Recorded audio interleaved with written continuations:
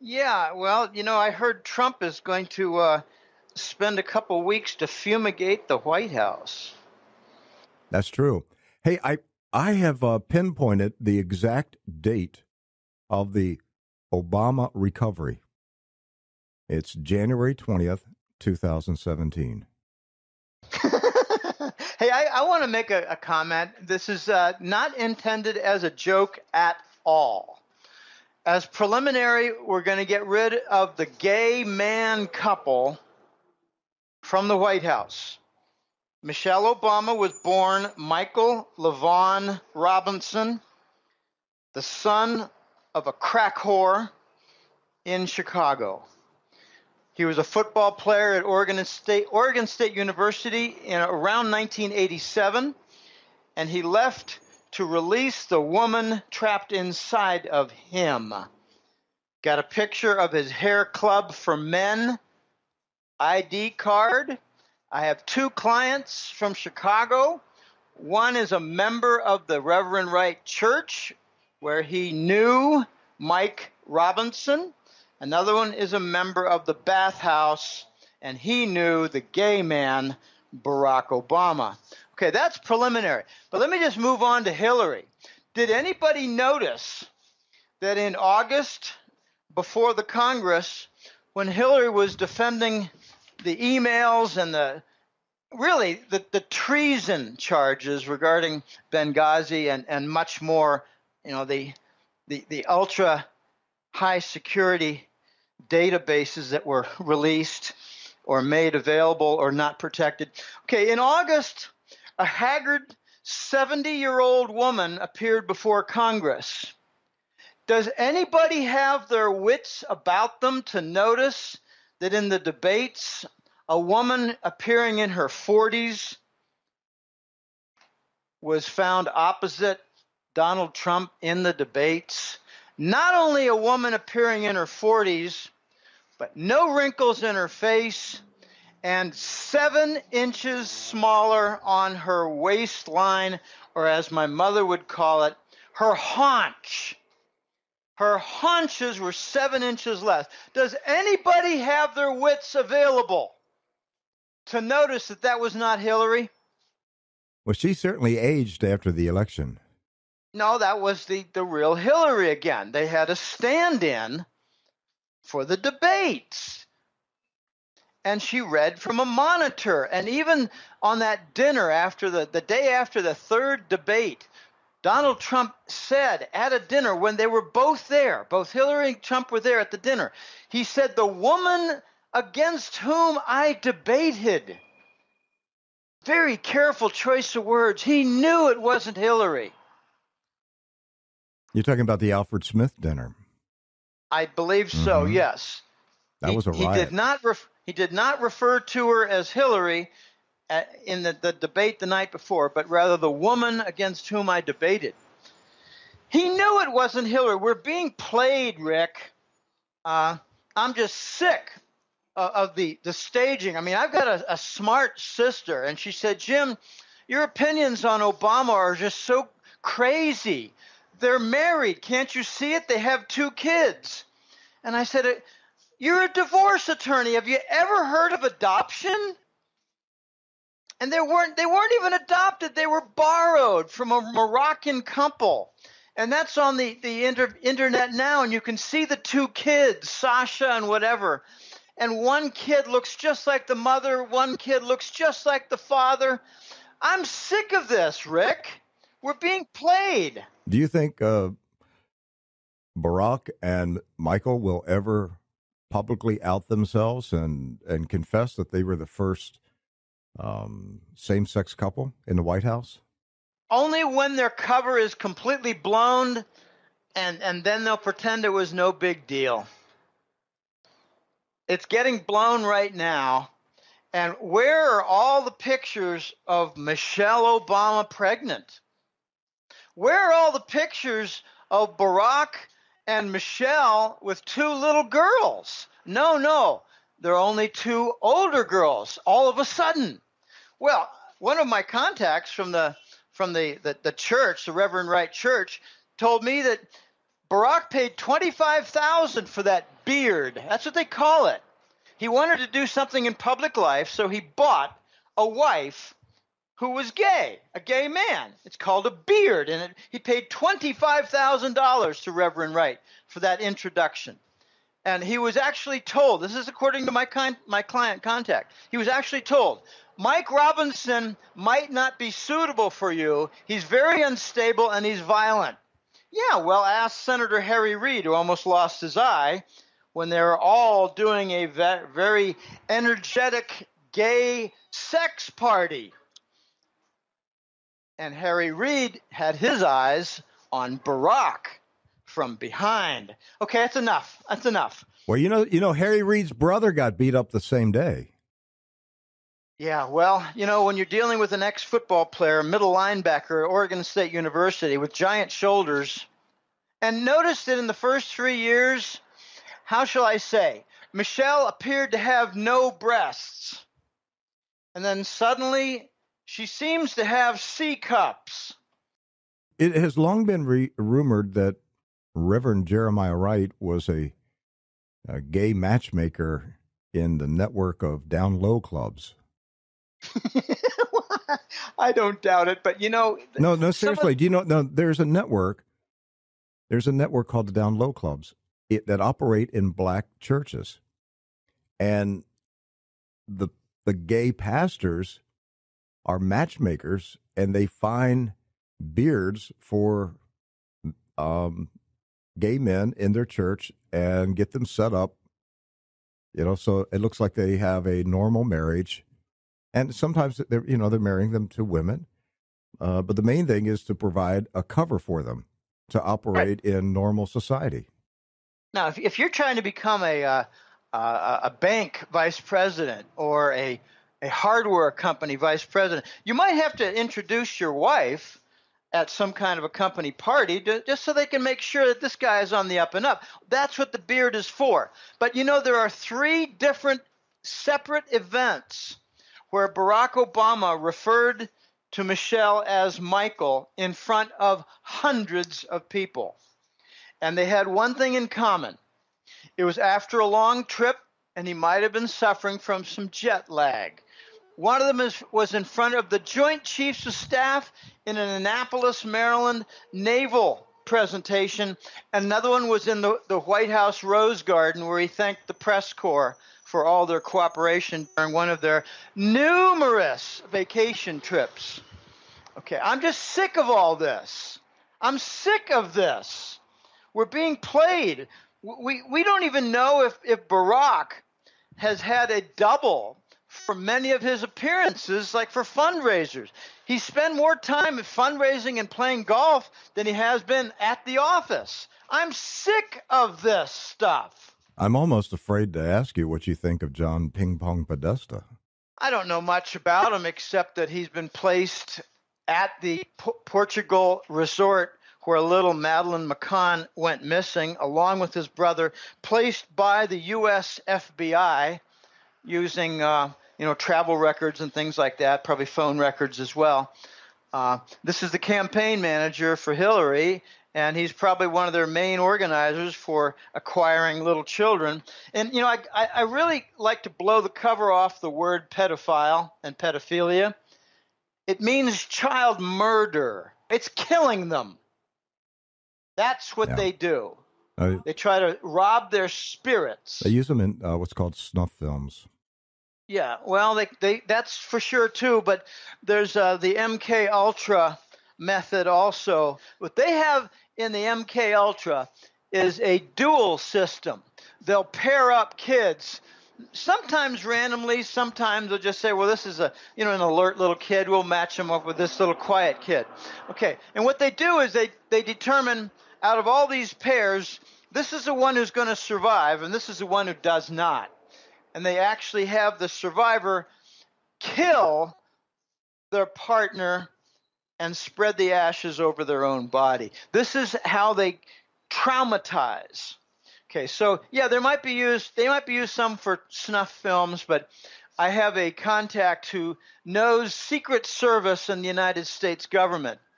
And he said, Jim, the stories would break your heart, curl your ears, and make you vomit for what these Secret Service people see. And I said, just give me one example. He said, well, I'll give you a good one. Ted Kennedy went down to the Mexican sex farm every 9 months. And he liked little 12, 13-year-old boys. And I said, well, so this is just, sick underage sex? And he said, oh, no. Ted liked to slit their throats afterwards sometimes.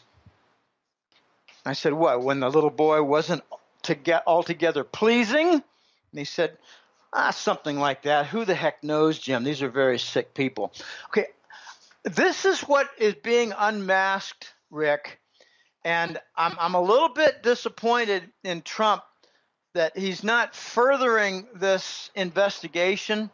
He's not furthering the publicity of it all. He's trying to walk away. Okay, I've got mixed feelings about this because I share your concerns about it.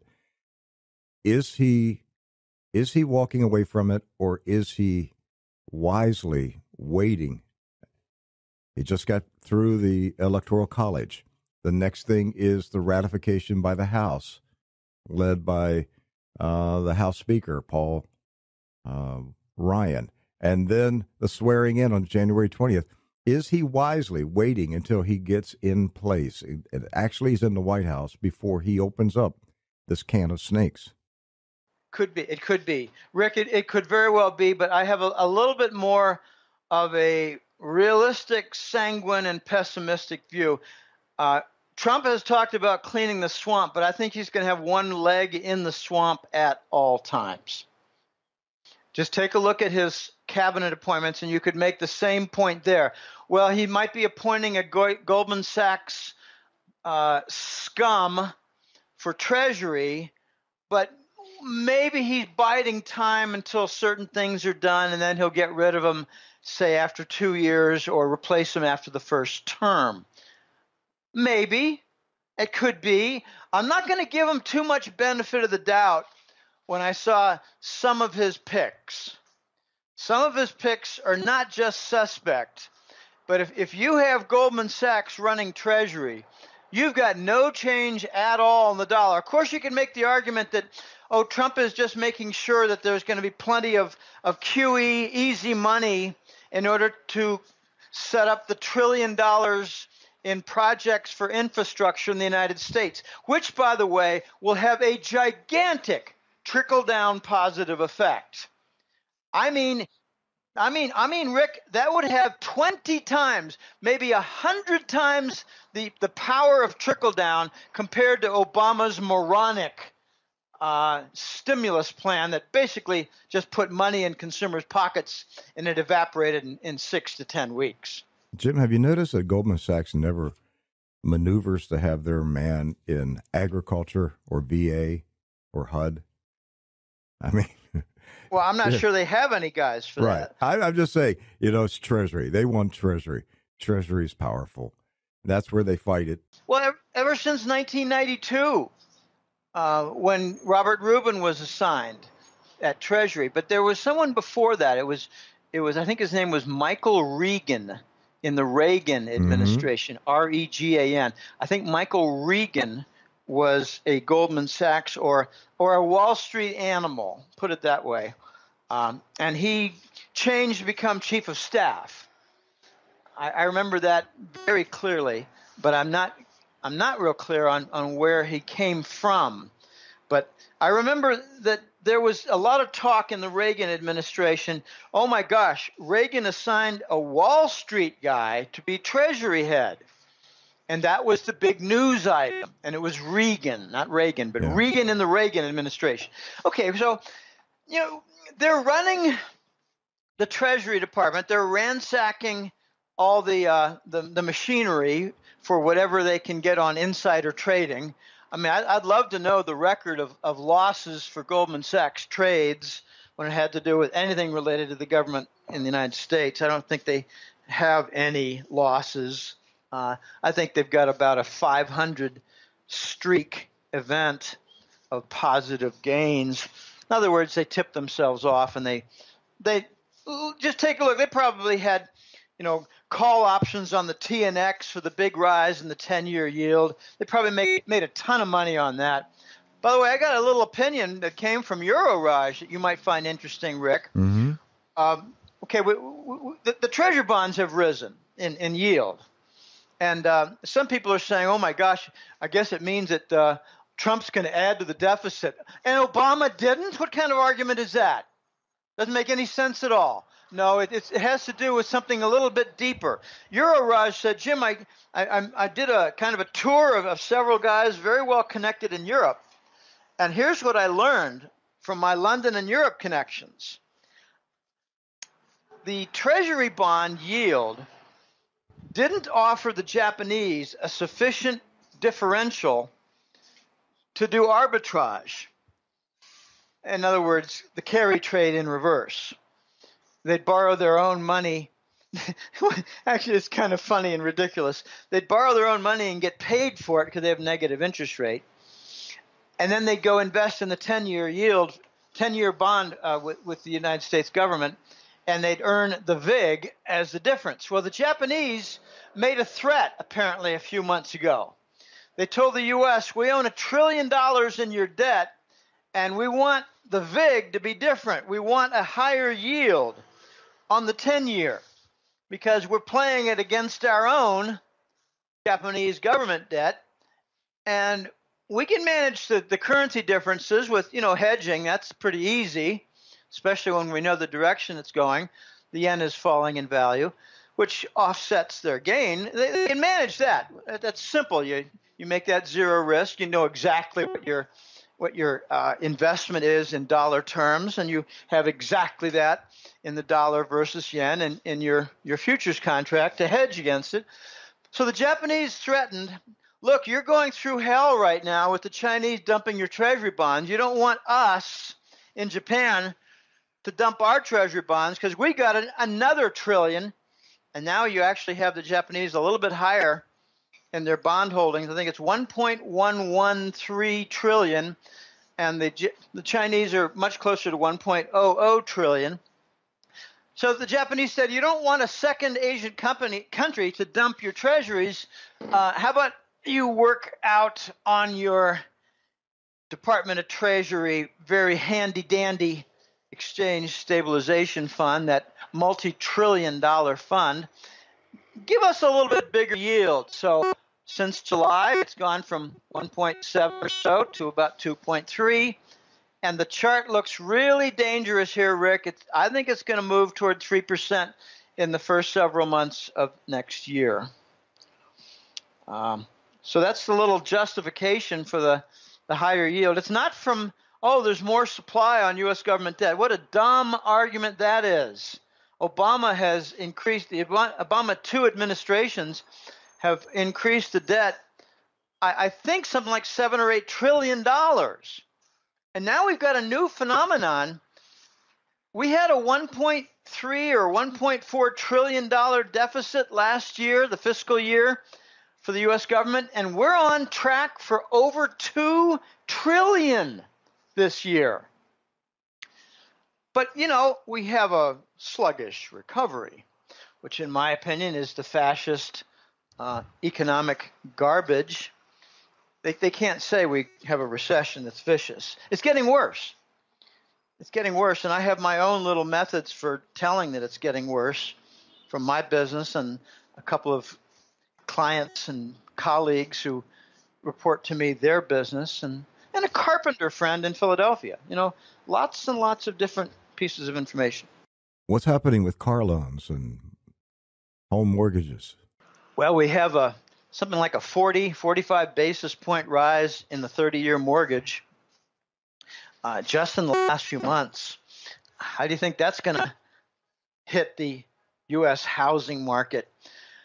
So we have a dwindling number of applicants for home loans who qualify at the 700 level or 750 level on the what do they call that thing?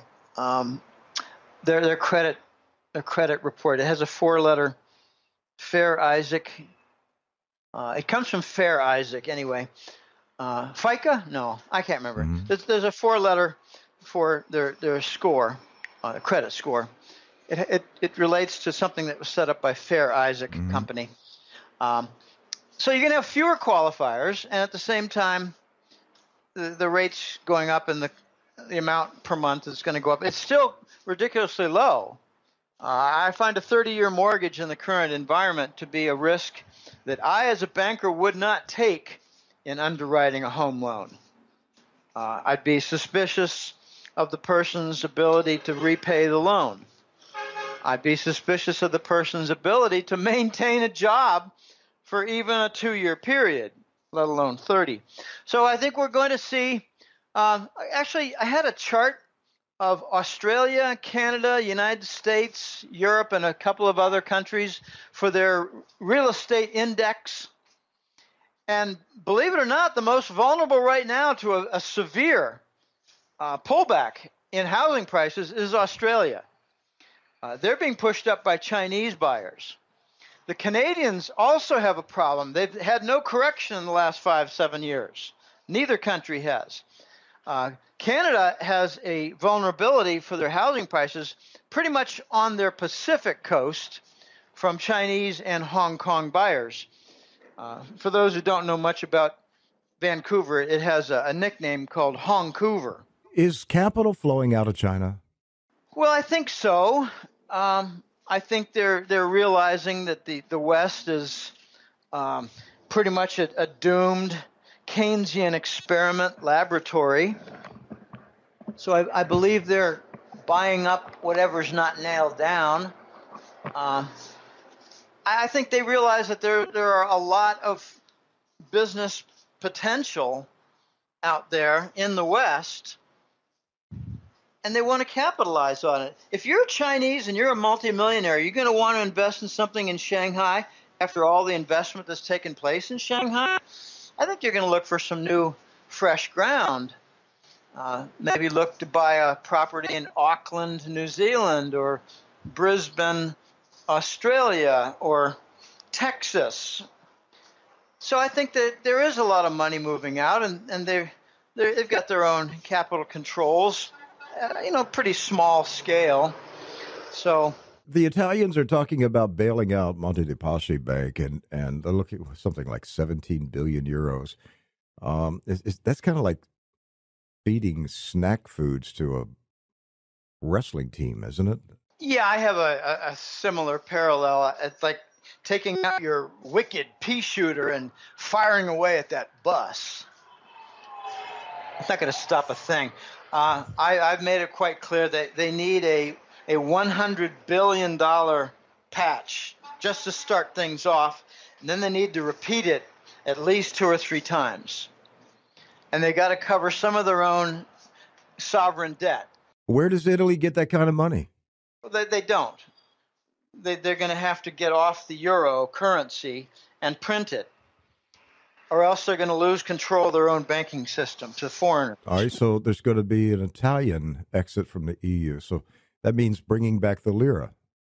I'm pretty sure it's going to happen, Rick, and I think it's going to come only after a great deal of nasty debate, maybe a couple murders, and more. Just look at it this way. Italy watched what happened in Greece. They saw the austerity budget forced upon them by the IMF, the German bankers, the EU Commission, those three. Even the Euro Central Bank got involved. So everyone with power financially forced it on the Greek government. Reduce your budgets. Okay, so they had massive unemployment.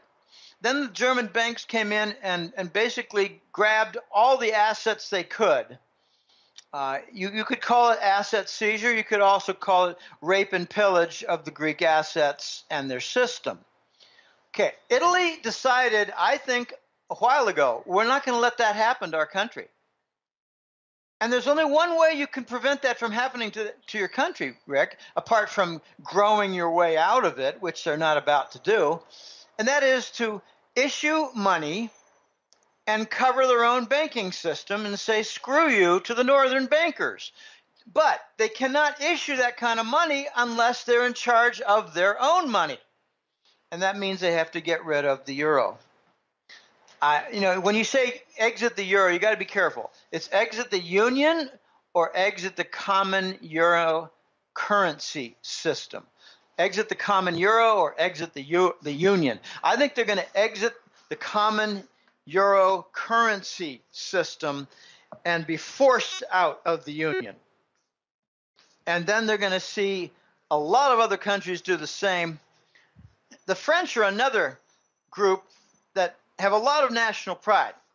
I don't think they like the euro. They want to discount it. You cannot get stimulus in these pigs nations plus France. France looks just like the pigs nations, except they own a lot of the debt for the pigs nations of Portugal, Italy, Spain, and Greece.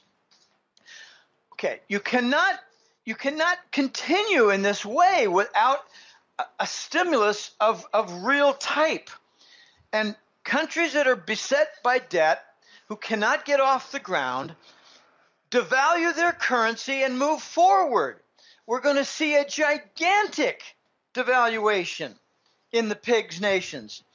It's going to start, I think, with Italy and move immediately to Greece. Then you get Portugal and Spain. I'm talking about a 30% devaluation out of the gate and probably another 30% shortly after that. The Italians have €1 trillion of government debt. They need to cover some of that. They have 360 billion euros in banking system debt that's gone bad. Not just debt, but debt that's gone bad. They call them non-performing loans, NPL. Okay, they have $1 trillion in debt plus $1/3 trillion in euros in private banking system. And now you got Monte de Paschi. How many days in a row are they going to have limit down before they enter failure? I've got a client who said, Jim, I know about these things. Goldman Sachs will just come up with a huge amount of money, and it'll have a source of the Euro Central Bank, and they'll find a way to have it devoted pretty much to the European banking system, the ones that are teetering, and the problem will go away for a couple months. They don't want the global currency reset to happen on an Italian event. And I say, well, that sounds all fine, but there are way too many threats out there. Before I lose my note on the paper here, you mentioned car loans. Car loans are the new mortgage subprime problem in the United States. We don't fix things in the United States. We can't afford to fix things because we don't have adequate industry to fix things with real income. And we never fix things, as Baby Bush suggested, the moron who liked to, kill cats and dogs when he was a little kid for fun, who became president. He suggested that we go out and spend our way into prosperity, because that's what he learned when he cut his economics classes at Yale University. Where are the photos of Baby Bush as a pom-pom cheerleader at Yale football games? Boy, I think that would have been a really lovely photo op for Kerry or Gore to put forward, but that just never seemed to come out, like the damaging photo of Dukakis with his head sticking out of a tank and a helmet on, or John Kerry shown with a bicycle and one of those protective helmets on his head that make him look like a little pansy. I feel like a pansy every day when I put on my bicycle helmet, Rick, but I continue to do so because it protects what I consider to be my little treasure called my brain. Yeah, we want you to protect your brain. Yeah. Anyway, the car loans are being shoved into asset-backed mortgages all through the United States in their bond industry. They're rotten tranches, and here's how rotten they are. You go out and you get a car loan nowadays, and they give you a 6, 7, or 8-year loan and a very low rate, so that in your first year, like when you drive it home, you're immediately negative equity. You take that 20% reduction from depreciation in your first year, $20,000 car is now worth $16,000 because you drove it home. You're in negative ground on your car loan, because you've got extended terms, small payments, almost nothing going to principal in the first year, and a very low interest rate. Doesn't make any sense at all. They're being shoved into mortgage bonds, and they're rotten all over again. The subprime problem is all back to where it was in 2006 and 7, and its major component for making them rotten is the car loans. All right, so, back to Italy, I've got a bunch of interesting information and charts for the Italian situation, and it's really a European situation. We've got the German spread of the 30-year versus the 1 year. It's now risen up close to 2%. It was down at 1% just 6 or 8 months ago. We've got the Italian sovereign bond. This is laughable stuff. Its interest rate for the bond is lower than the United States. Well, why is that? Do they have maybe a better debt ratio versus their GDP? No, they're at 132%. The U.S. is a little bit over 100. The bad loans for the Italian banking system are something like 360 billion euros. The next closest country is half that, at France, about 165 billion euros. And then you have Spain at about 150 billion euros. So Italy is worse than France and Spain combined. Jim, fast forward 1 year, December 2017, will the European Union still be intact in its present form? I think no. Not even close. I think you're going to have a couple of splinters. Okay, you can't talk about Turkey with that. Turkey is NATO, but not in the Union. I think we're going to see Italy splinter off. I think we're going to see Greece splinter off. The Dutch are going to have a referendum soon. They're going to have a presidential election soon, or national elections that determine prime minister. I can't keep every country straight regarding president or prime minister. Prime minister is from a parliamentary form where they develop these coalitions, and there's a leader who speaks for the coalition. I think the French are going to, if they're not out by the end of the year, they're going to have one leg out the door by the end of the year because they want stimulus. They're going to reject their socialism. It's going to be quite interesting to watch France because as they try to reject their socialism, they're going to try to retain their early retirement benefits. Oh, I tell you, the French are so silly. They think it's perfectly fine to be 56 years old and collect the national pension. Oh, really? Well, I'm 64 years old, and I'm working like a dog, and I enjoy it, and I'm not about to have anybody offer me a big fat pension for doing nothing, sitting on my duff. But, it's the French way. I mean, I guess they need time to eat their wine and cheese and have their funny-looking sideways hat. I don't know. I don't buy into it at all. I think the French are going to be getting out because they want stimulus for their economy, and they're going to realize their nation's bankrupt. Well, Hollande has backed out of the presidential election. Marine Le Pen is the leading candidate, and she wants out of the European Union. And the EU clowns are attempting to punish Great Britain for voting to leave the Union.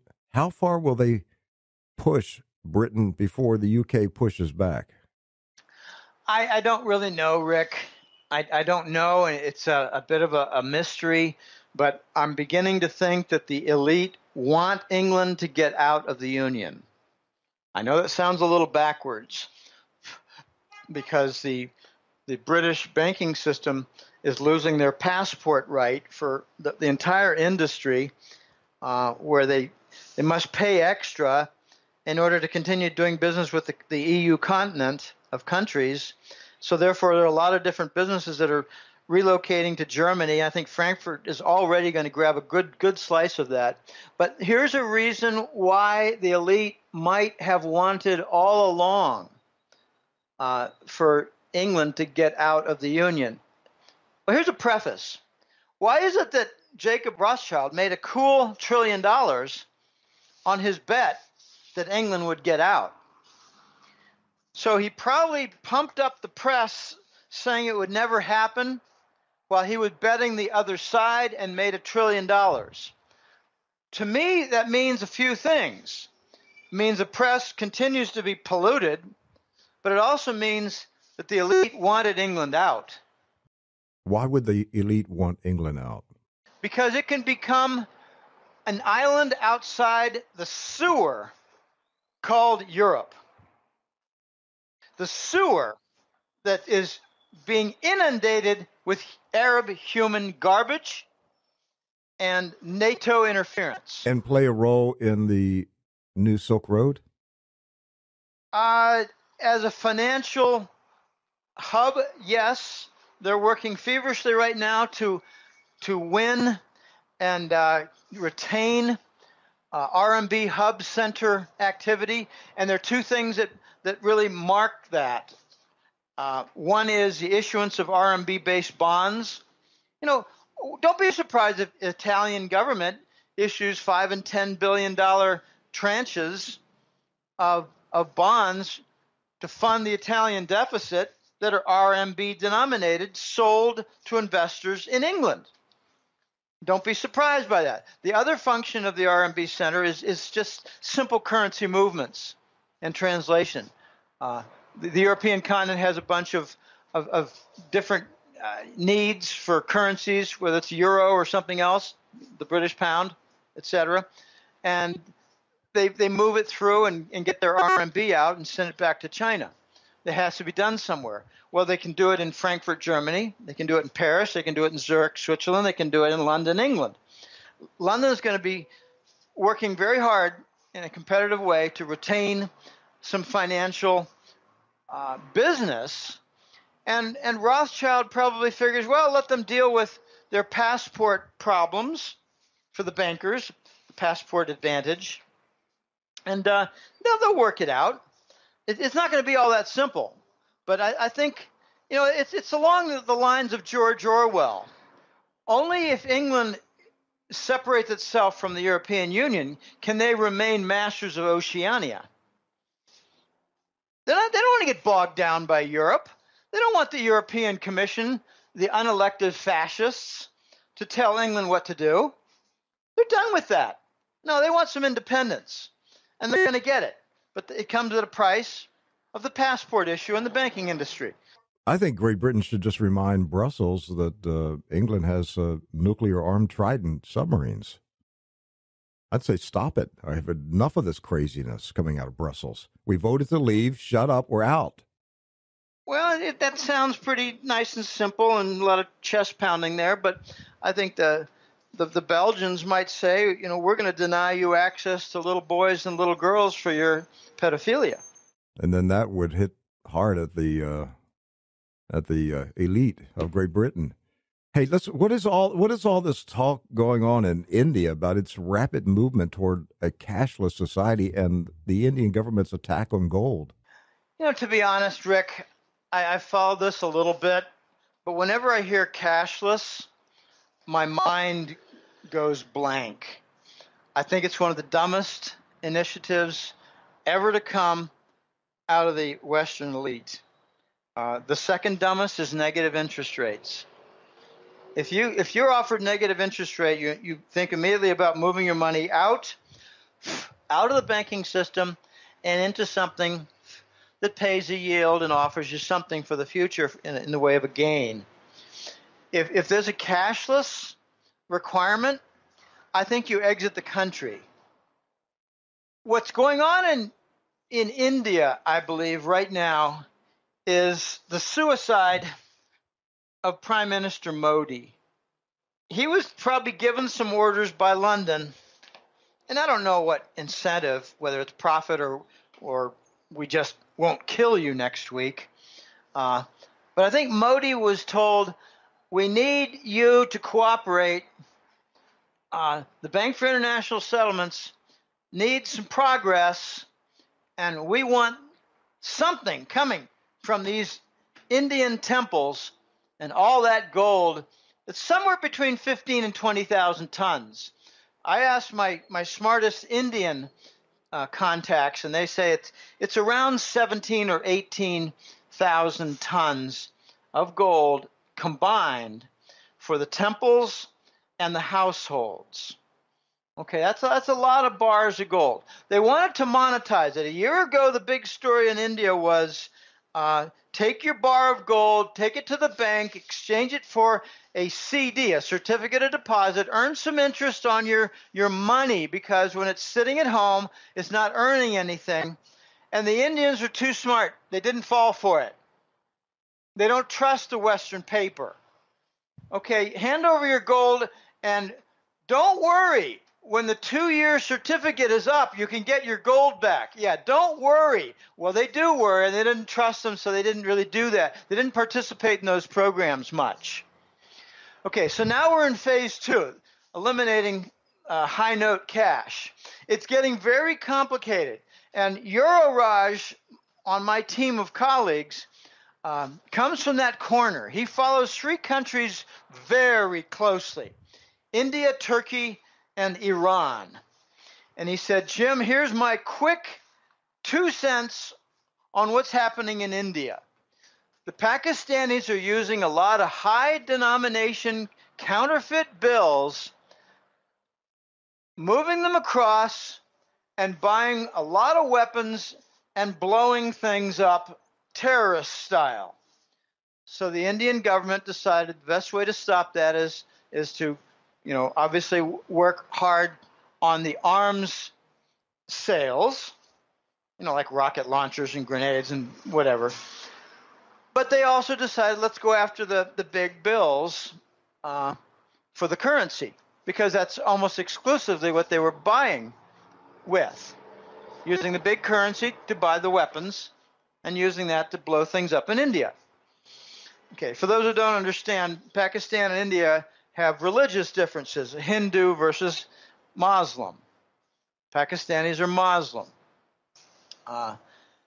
Very complicated, but what I'm hearing now, that we've been in this for over a month, is that several industries, the jewelry, leather, a number of other industries, are all really flat on their backs with big declines in activity economically.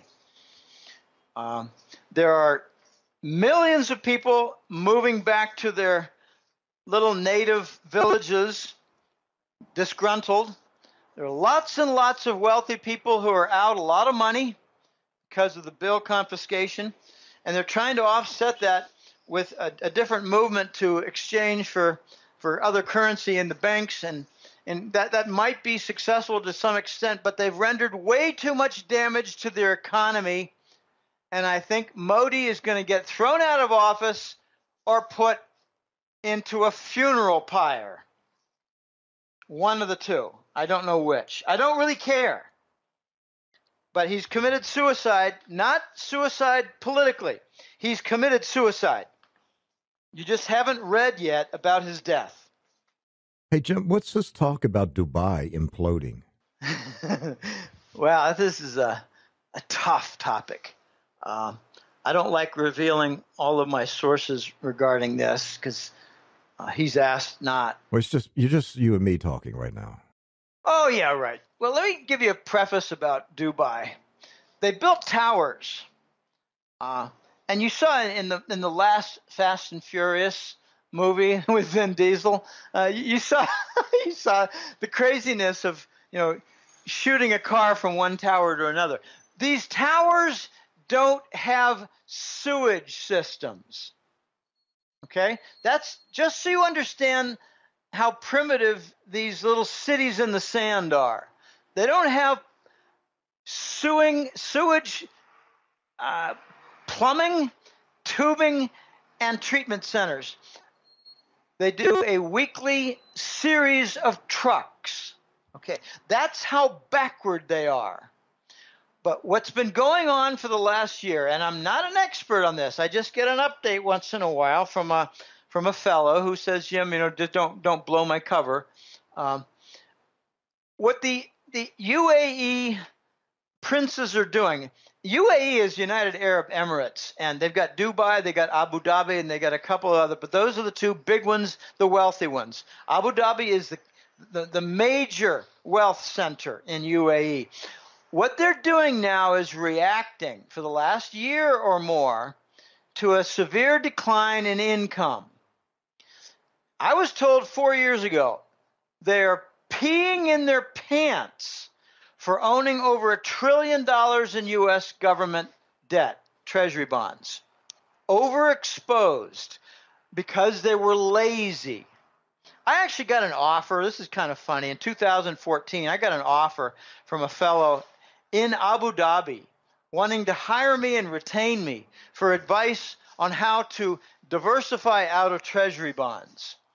And it didn't go anywhere, not because of any error I made. It's because I think his princes got a hold of him and said, no, we don't want to expose our vulnerability and stupidity and laziness to the Western world through a newsletter writer who's got a big mouth. That's me. So they've got all this exposure.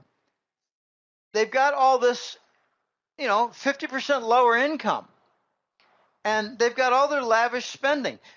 You want to wreck someone who's really wealthy, you put him on a 15 to 20 year period where he can be lavish and blow money and not have any consequence, then cut his income in half. Oh my goodness. So he will not cut back on, say, welfare, rice and beans here in Latin America. I don't know what they use for welfare in Arab countries, but they do have their welfare for the poor. But you don't cut that back because they'll storm the palace. Okay, so you cut back in lots of different ways. What they're doing in Dubai right now is financial fraud. They're hiring Western companies like McKinsey and Ernst & Young, I think. They're hiring the falsified documents and to seize assets from businesses located in Dubai. But what they're basically saying is, we want you to leave, but your money to stay behind. You have 100 different banks shut down in the last 2 years in Dubai. It's not a friendly place to do business. You have stories of Saudi Arabia where they're not paying the Western contractors. And the contractors and their families are stranded in the desert cities. And much the same is happening in the UAE, but they're doing something much worse in the UAE. They're falsifying documents and stealing assets. Well, my next question is the Saudis. How will Donald Trump deal with the Saudis? I'm not really sure, Rick, because I don't know. I don't know his main fundamental beliefs regarding Saudi. I really don't. We know that he is going to be tough on Islamic terrorism. And if Donald Trump concludes that it's the Saudis that are financing the vast amount of Islamic terrorism, I think he will come to the only conclusion that any sane person can do, and that is you got to strike at the Saudis. Well, there are three groups that are all wealthy in the Arab oil monarchy region that are funding ISIS. It's not just Saudi, it's Qatar and UAE. It's going to be interesting to watch. I don't know how it's going to turn out, and here's why. He has made statements that he wants to end the terrorism. He wants to clean up ISIS. But I don't know that he's going to go after the origin of ISIS, which is in Langley and the U.S. government. Do you? Okay, let me bring this up. Is the CIA running a disinformation campaign to undermine President-elect Trump before he enters the White House? I don't know. I don't really entertain questions like that. I don't know. Okay, we'll move on. I believe. Let me try a little bit more though. I don't know, but I do have quite some certainty that the press networks have been engaged in smearing and lying about Trump for the longest time. And I believe the ties between the executive offices and Langley are tight. I've been watching this. ISIS issue with regard to Trump for some time now. I noticed that there were two flips with Trump during the primaries, like very near the April Super Tuesday. He used to say things like, before the Super Tuesday, he used to say things like, we need to clean up ISIS. We need to make sure that it doesn't come to our soil. We need to clean it up, find its origin, kick it out, destroy it at its root. And then afterwards, he started talking more about ISIS as a foreign terrorist initiative that was really with its basis in the Arab world. And it looked to me like he was trying to distance himself from any acknowledgement that it was a Langley baby. The second flip that I noticed, he said way back when he started the presidential run, we need to cut back the U.S. military budget. It's ridiculous. It's like half our deficit, almost half our deficit, and we don't really get the economic benefit from it. It's bankrupting our country. And then after the Super Tuesday, it was more like, well, we need the strongest military in the world so no one will even dare think about attacking us. Okay, you got to remember, the U.S. defense industry is a $1 trillion industry that relies on inertia and continued war. This is where I think Trump is going to sell out. All right, let me throw this out to you, Jim. He has front-end loaded his cabinet with 4 or 5 retired U.S. generals. Is he stacking the cabinet with retired generals in preparation of a confrontation with the CIA? Possibly, yes. I thought you were going to ask in a different form. But yes, first of all, I think the generals constitute a civilian coup d'etat. All right, you want to elaborate on that one? There's been a lot of talk in the last year or two about how the military and all the dismissed generals and admirals, 500 of them, have been organizing in a movement called America First. They've had regular meetings in Idaho. Are you talking about General Paul Vallely? I don't know which generals. He's the leader of it, America's First, yeah. Okay, well, America First has a goal of reinstituting the U.S. Constitution, yes, and dumping the Patriot Act. In other words, going back to the Republic and getting rid of the fascist state. Yes, absolutely.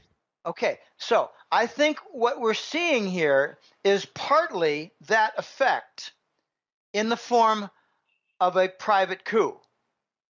There's more to this. I think Trump had to make a deal with 2 very powerful groups in order to win the White House. The first one was the call it Pentagon/Langley White Hat. The good guys in the Pentagon, the good guys in Langley who want to see our nation restored to greatness and who have seen the Bush family and the neocon bankers wreck it all. Okay. The second group that I think Trump had to make a deal with is the Wall Street bankers. The ones who have all the dollar connections and the machinery, like for the treasury bonds, in place and working and keeping things moving so that tomorrow we don't have a complete wreckage of our economy from simple currency problems and bond problems. Right, so we made a deal with, let's just call it the military side and the banking side. What kind of deal did he make? Make sure I don't get killed by the Hillary fascists, the Clinton, Bush, Hillary faction of fascists. Protect my back.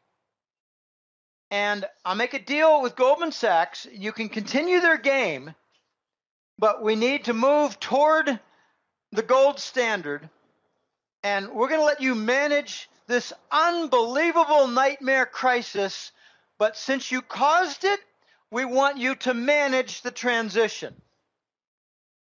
And don't forget the condition. Make sure I don't get shot. So, the bankers and the military have been protecting his back, and a Goldman Sachs guy named Mnuchin was the #1 fellow for fundraising for the Trump campaign.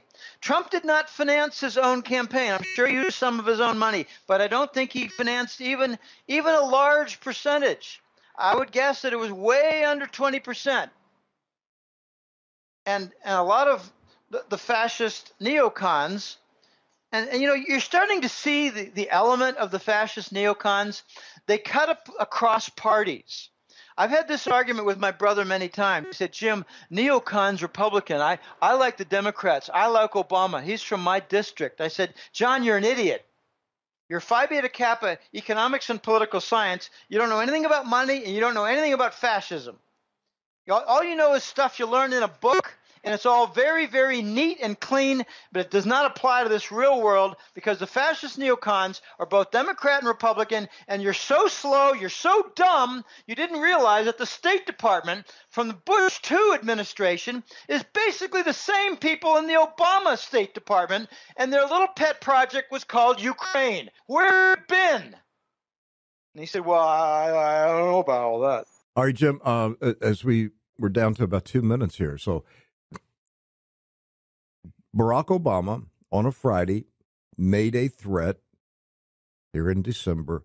He made a threat that the U.S. would strike Russia at a time of its choosing and a way of its choosing. That was on a Friday. He made this comment on NPR, on National Public Radio. And actually, the story came out Thursday night. On the following Monday, 2 high-level Russian diplomats were assassinated. Is there a connection? Well, let me just say that the assassination in Turkey appeared to happen without any pool of blood on the floor. Did you not notice that? Well, for 5 shots in the back, I was wondering where the blood went. There should be a lot of blood. It wasn't a shot in the head, but you do just 2 shots in the chest, and you're going to see a lot of blood, and I don't see any on that picture, so I'm not sure what that was. But let's assume it's real. I think what has happened now is Brennan of the CIA, who does not like Trump, is trying to sabotage the Trump administration before it even is inaugurated by setting him up with intractable problems with respect to Russia, so that Russia might actually say, look, we're going to take 6 months off. We don't even want to talk to you Americans because we're still dealing with some of your violence. And it's not going to be the Trump side that does it. It's going to be the Obama fascists who cut across Democrat and Republican line. Why is McCain such a good buddy of Obama's foreign policy, except that he's also a fascist? This is Republican, Democrat crossing the line. They never disagree on anything with respect to war and foreign policy. So we're seeing some sabotage start early, and I think it's going to continue. There have been 2 or 3 events, and Obama has done a number of things. He's also opened the gates for a tremendous amount of Arab human garbage to come into the United States without proper vetting. Since when do they have the right to come into the country without passing the immigration requirements? Oh, I know, so they can vote in November. Yeah, I get it. There's much more. We're going to see, I think, the climax of this Russian issue with respect to Trump coming up with the appointment and debate for Rex Tillerson, ex-CEO of ExxonMobil, because he received I can't remember exactly, friend of Russia or a friend of something award, basically a friend of the Kremlin. He got an award a few years ago. For what? Doing honest business with Russia. Do we have to be at war with Russia? I mean, I'm an independent thinking person, and I resent the fact that the Rothschilds and their bankers and their media networks are telling me that Russia is an enemy and lying to me about what was done in Ukraine when I know full and well it was a $5 billion State Department project run by Victoria Nuland and the Mossad of Israel to overturn in the Maidan with thousands of vials of amphetamine and rooftop snipers who were hired to create this Ukrainian regime that recently, by the way, Rick, has been told you're going to be orphaned as of January. I think we're going to see some pretty interesting events take place in Ukraine in the first few months. I haven't been thinking about Ukraine and what is going to happen there when Trump comes into the White House. Orphaned. They're told you're on your own. You're not going to get U.S. State Department assistance. Now, why would they say you're orphaned if they weren't already on U.S. assistance? That's right. Why are they on U.S. assistance? Because we did it. Oh, gosh, I covered very well the Maidan events and the snipers and the, oh, gosh, there are lots and lots of accounts of the 10,000 vials of amphetamine passed around. Let them all go crazy and let them all break things. Let's not leave out the cargo planes that hauled the gold out of the Ukrainian central bank. Right. Well, no, you don't understand that, Rick. That's to the New York Fed for safekeeping. Oh, okay. They wanted to make sure that the Ukrainian central bank had their gold. They'll never see it again, just like the Libyans will never see their 144 tons of gold. That's right. Or the former state of Yugoslavia. I suppose I'm not really clear on that story. Yeah. So we've got a lot of events coming up. I'd like to repeat that I believe Trump has one foot in the swamp. And I don't know, I have experience in cleaning things up. I used to be a property owner outside Boston. And if you want to clean up the unbelievably messed up basement, you got to put some boots on and get down there. If you're going to clean up an area that had a sewage leak, you got to put some boots on and get down in there. And another thing, Jim, if you're going to drain the swamp, don't hire alligators to do the job. Well, we don't know exactly what Mnuchin is all about. He's spent more time producing movies than he has anything else in the last year or so.